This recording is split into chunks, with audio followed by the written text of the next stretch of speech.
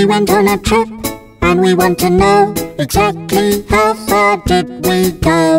Given our speed and the time that passed by, all we have to do is multiply.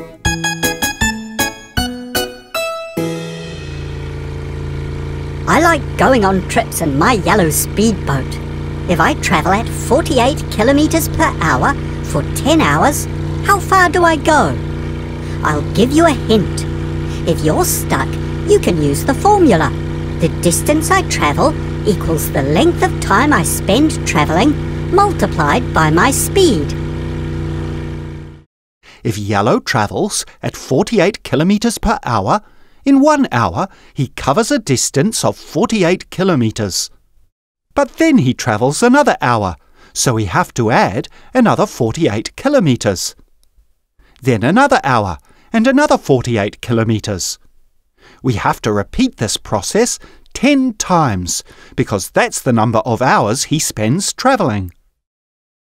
We end up with 10 groups of 48. We could use repeated addition to add them up, but a quicker way is to solve the equivalent multiplication problem. 10 times 48. Let's do it. Draw a box. Divide it into 2 columns because the first number, 10, has 2 digits. Divide it into 2 rows because the second number, 48, also has 2 digits.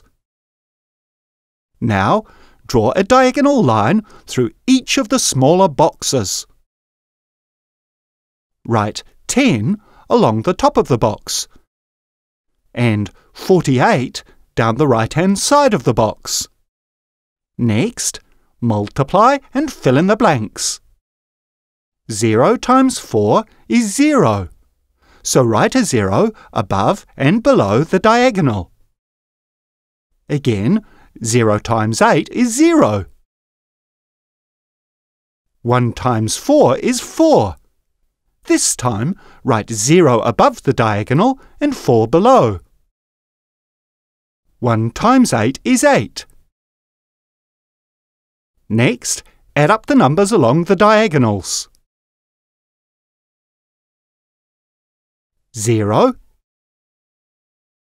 0 plus 0 plus 8 is 8. 0 plus 4 plus 0 is 4. And 0. Now, read off the answer, crossing off the first 0. 4, 8, 0. So if Yellow travels at 48 kilometers an hour for 10 hours, he covers a total distance of 480 kilometers. That's almost the distance between Albury and Echuca on the Murray River. Now that's quite a trip, isn't it?